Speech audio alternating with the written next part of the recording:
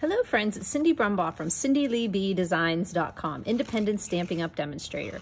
Today is a pop-out fun fold, really easy to make, looks difficult but so easy. I have two different patterns here using the new Fresh as a Daisy DSP in the Stampin' Up! Annual catalog coming out on May 2nd and running till April 30th of 2024. I'm using the Cheerful Daisies with the Cheerful Daisy dies, and I'm going to show you how fun this is.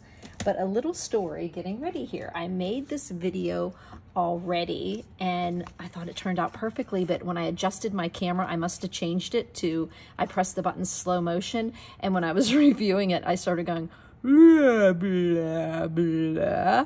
So for those that think I talk a little fast sometimes, believe me, the slow motion was scary.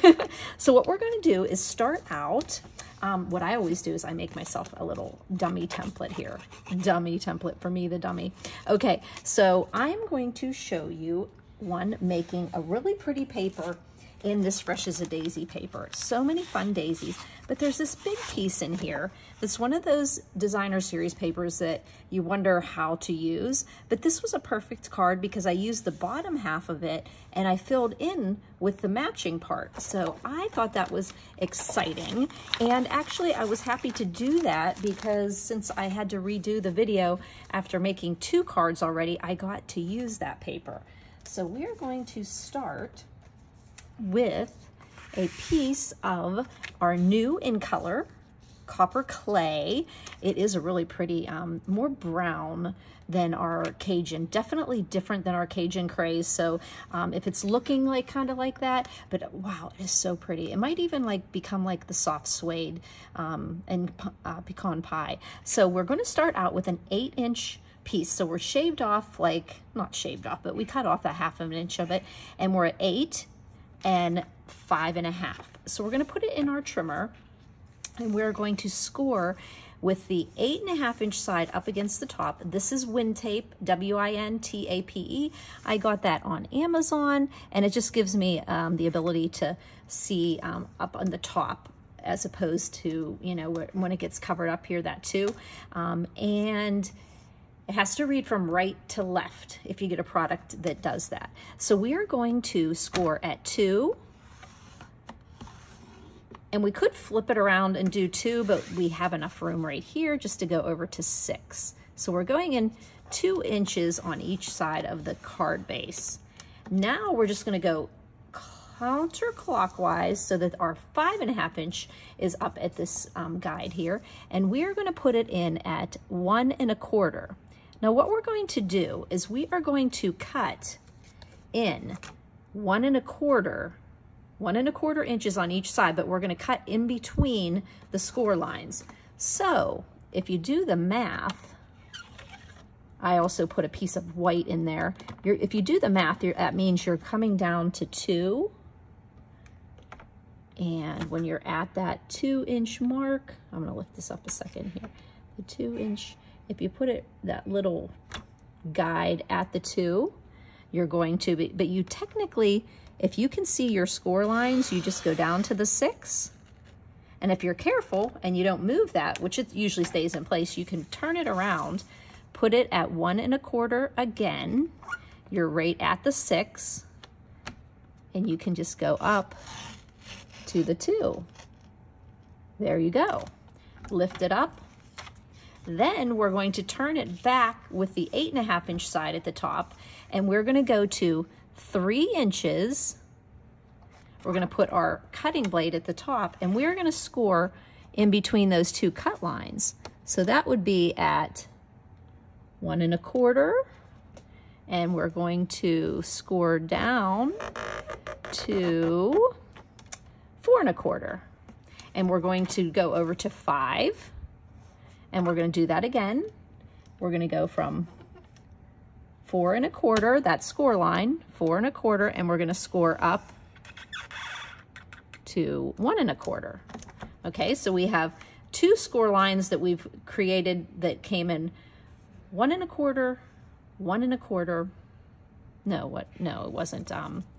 Technically, it doesn't matter. You're at 3 and 5. So we've been able to score those, okay? Made sense? So what we did was we went at 3 and we just scored from the 1 1/4 to the 4 1/4. We pushed it over to 5 and we scored again from the 1 1/4 to the 4 1/4, which is 3 inches there. Okay, one more score line and we're done. We go to 4 and we are going to score from the cut lines to the edge of our cardstock. So out to the edge of the card base, and then we come back down to 4 1/4, which is where our cut line was, and we're going down, okay? Score line at 2, score line at 3 between the cut lines, score line at 5 between the cut lines, and then a score line at 4. Oh gosh, you got that all right? Okay, looking at this template here, we've scored at 2 and 6, and then we turned it and we went in 1 1/4 and we scored between 2 and 6, and between 2 and 6 1/4 in this way. Then we turned it back this way and we went to 3. We put it at 3 and we scored from the 1 1/4 to the 4 1/4. We pushed it to 5 and we went from 1 1/4 to 4 1/4. And then we went back to 4 and we scored from the cut line up and the cut line down. So that is our card base. Now I would suggest if you end up with any kinds of little raggedies like I do here, even when I clean my trimmer, it really works to clean those up now before you start playing. So I can just clean those edges up, and they were on the back and they're good there. So now I can play around with getting my folds. And I just use my bone folder and I pull it across that score line. And then you can see on these cards, you have it popping up here in the middle. And you just kind of play around with it till it kind of folds into place. Not being too rough with it at first. You just bend it so the score lines, and then it's so much easier to start putting your paper on. And then here and here, here, here. Okay, the fun thing about this card is once you start putting your DSP and your cardstock on, you can do different things. Like on this card, you can see I put cardstock that was embossed with our 3D embossing folder, this cross hatch design. Those are not in the catalog coming up, but they're in the online exclusive. So if you haven't purchased them already, they are available. There are 3 basic, I would say just you're going to use them all the time. It has cross hatching. One has a really pretty, another like design that's kind of very universal, and another one that has polka dots. So I put them this way, but on this card, I did all of these in cross hatching, and I left these pieces here with the cardstock showing through because I think it just gives it lets that flower jump out more when it's on this darker color. So you can take these little pieces here and you can make them, all 5 of them, this way, or you could play this way. And what's neat about this card is if you turn them the opposite way and put them into your card envelope, then when they kind of then mold that way and they see that design there. So look here, you could do, or you could do it this way. So you see the flower there. So that's really fun, but we're gonna do one on this video here, and we are going to pop in using that really cool piece that's in there and use all designer series paper. So we've got 2 pieces that are here using that copper clay. This is the boho blue is the background. I do believe, I don't think it's azure, though it is, the azure is in there. You're gonna hear me saying that. Make sure you are putting your DSP going the right way. There is a direction to this DSP. Oh gosh, look at the middle of those daisies, so pretty. And this has that beautiful copper clay on this side too. Now this would be a DSP that you actually could use both sides in these places. Like you could put, I'll show you in a second here. So we're making sure the daisies are going the same direction, the little white stems. So here we go. Look how beautiful that pops out. I'm glad I had to make this video over. Boy, it was so funny. I kept listening to it going, what is going on? Now we're gonna put the blue right there in the middle because that's gonna give us a good opportunity to pop that white daisy. What I love about this DSP, it does have a bunch of patterns in there that you can use that pretty white daisy. So we're gonna put that. Let's push this down here. We're gonna, well, it's kind of easier to see when you have it pushed a little bit of a different way. So we're gonna, oh, there we go. I'm gonna push that in the middle here. I think I'm gonna, oh, there, just close it up. Then you can see the 4 corners so that you have a nice, so it's straight, okay? So we've put that blue in the middle. Now this is where you could literally put anything in these. I decided to go ahead and use these daisies because I didn't use them on the other one. But you could, now that I kind of scratched on that one, you could put these in here, but why would you? Because you would not see them. Okay, so let's put, I'm actually gonna put a little glue on here because I know, well, I was just gonna say I know where it's going, but then I just got a little bit off the edge. That is not what I did. Okay, so we're gonna put one in there.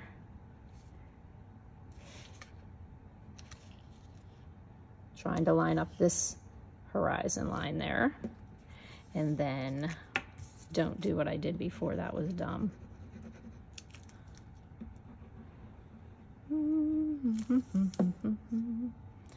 Now let's put this one in here.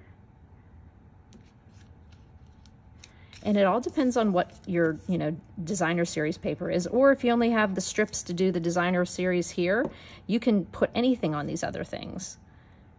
Make sure my daisies are going in the right direction.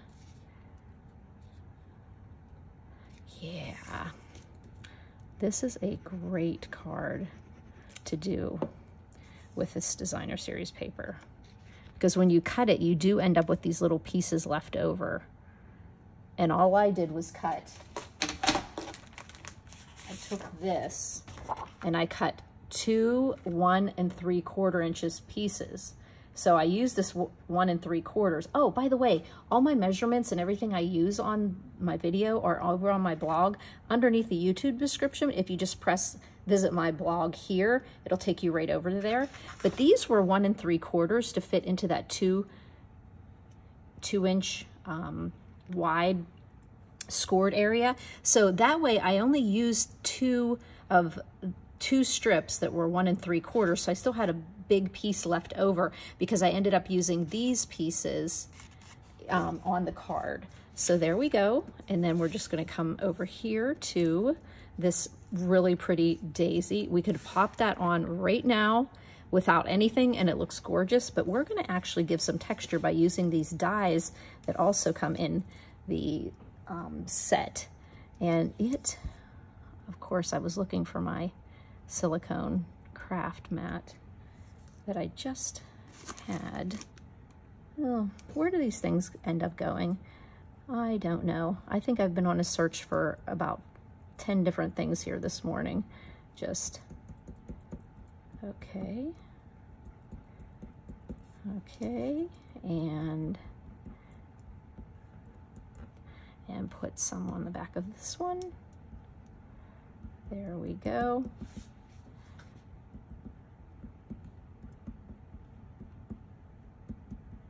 Okie doke. So I'm going to grab my little tweezers here. It just makes it a lot easier to put these pieces on here. This one, and you almost have to think to yourself, now where is this one go? Okay, this one goes. You almost have to say to yourself that they don't have to be, where's the 3 that are together?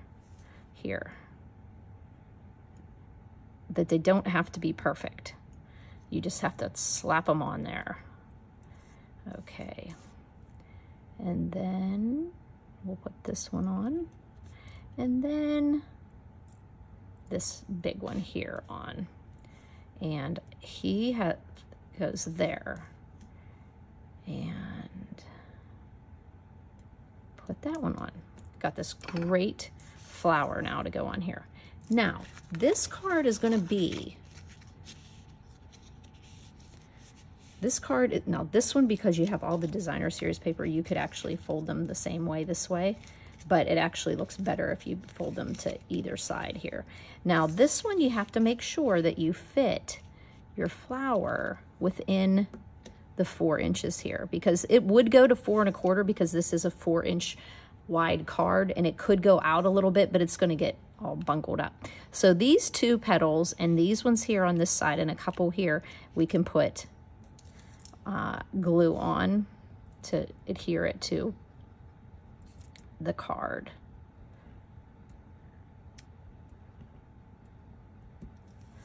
Let me just test this here. Okay, I can get one more shot of glue here. Okay.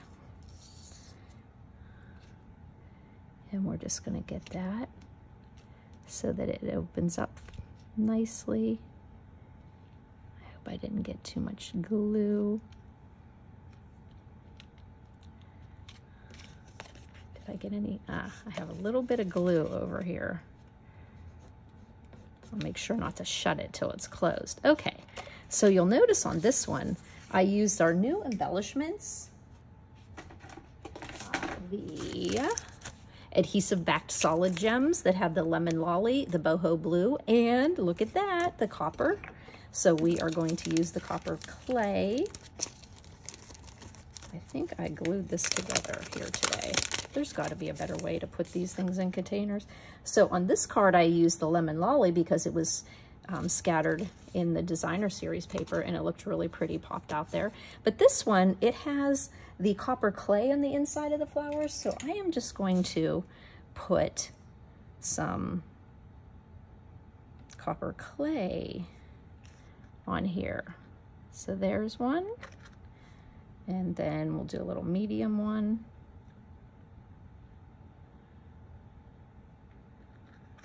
And then a little baby one. Oh, so baby that it flew. Oop. There we go. Fumbly fingers today. There we go. So we use those. Oh, I love those adhesive backed solid gems. Make sure those are on your list. So we were able to put some embellishments on there because, of course, you have to put some kind of embellishment on your card, right? Very seldom that can we get away with not doing that. And, oop, I'm just looking at I'm having a little bit of an issue here. I wasn't paying attention with my leaf here. That is what we want to make sure that we don't do, is get it, like, see, it's getting impeded here a little bit. So what I might do is, how do I fix that? Because it is going to,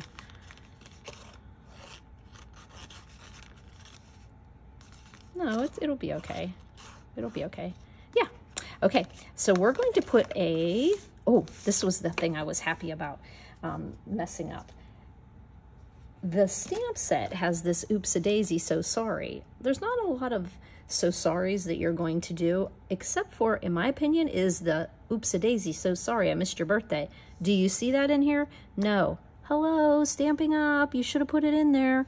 Well, I decided to pull it out of another stamp set we have coming out, the Lasting Joy. Lasting Joy has I Missed Your Birthday, so I just put that in there. You flip it over and you can put that there.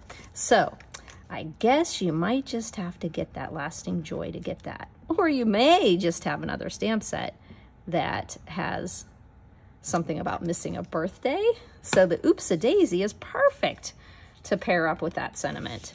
So that's what I did. And I also, on this back piece, instead of making it 1 3/4 by 5 1/4, I gave it another little scotch bigger, and I'll have that measurement on the blog. But that way you have a little more room to write your message, and they aren't really going to notice that the border's the different on this side. But it gives you just a little, I mean, 1/8 of an inch. I mean, really, did that really matter? But I also did it on a diagonal because I kept stamping this, and every time I stamped it, it wasn't straight. So when you're having that problem of getting a straight sentiment, slant it so it looks like that's the way you meant it to be. So there you go. Wait, here we go. Did I do that right? Yes. Oh, good. I thought I did it upside down. So I am going to play around. I might snip this and glue it back down here, but I don't know. Will it mess up when you're sending it? No, just send it this way. There you go. So 3 fun cards using different patterns in the Fresh as a Daisy DSP with the Cheerful Daisies bundle. Hey, make sure you take a look at my blog because I'm having a paper share. And the paper share, ribbon, and embellishments, you can get a sample of all the DSP and the specialty papers in this paper share. I have to tell you, this is one of the greatest bargains that you can get. For less than what a bundle costs, you can actually get a sampling of all the papers instead of getting a whole pack of 12 by 12 and you're not sure if you know what to do. I mean, for $50 you can get a sampling of all of them, 6 by 6 pieces that are more than enough to do 1 or 2 cards, and I pay the shipping. So if you have any questions, please don't hesitate to email me at cindyleeb@gmail.com. Or you can text me at 724-323-2296. Call me as well. If you can't get a hold of me on email or on my blog post or on the YouTube commenting, just keep figuring out how to do it.